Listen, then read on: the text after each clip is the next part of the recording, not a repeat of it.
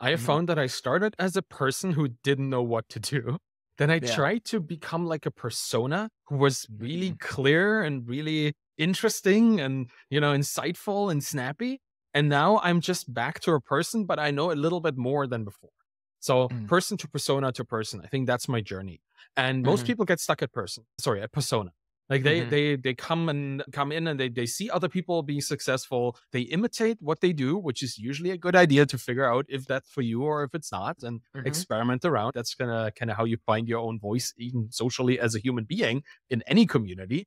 But they get stuck at the point where they just try to write really, really short think boy tweets and tweet them out Right. on a schedule every single day and do nothing else. Or do the threads, right? Where people just Mhm. do the mind blowing 25 whatever threads. It's fine to do this from time to time, not hating on people who write good threads. But if this is the only thing you bring to the table, what's the point? There are like Mhm. 4,000 other people exactly like you, probably writing the Mhm. exact same stuff. So Yeah. that persona, that's a nice way to try on the hat of being somebody else, but it shouldn't be the thing that you actually are. So I found that by understanding what value means to me, and you talk a lot about value too in what Mhm. you do, I looked at Twitter and I thought, well, what is actually valuable here?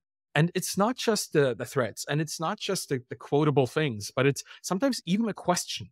So Mhm. asking somebody who's an expert in something, like what exactly would people do on your show to you or what Yeah. you do right now with me, just asking the right question is incredibly valuable because not only do you get an answer, which is added value on top, something people Mhm. expect, but the question itself is valuable because it makes you think. And maybe you have a different opinion than the person responding. Now you see this distance and you try to figure out, well, how do I get to where they are with their answer? Or why are they somewhere where I didn't expect it to be? And then somebody Right. chimes in because you do it in public. And now you have a third opinion. Like the question is the valuable thing. The conversation Mm. is a consequence, but even a question can be valuable. And once I understood that content isn't just something smart, sometimes Mhm. something curious is content, or sometimes something vulnerable, like opening up, sharing a really sad story. I think Pat Wells was doing this today, was talking about Starter Mhm. Story and how he kind of set this goal of getting to, I don't know, getting rid of $65,000 in debt and getting to Yeah, 10K I in saw his that. account.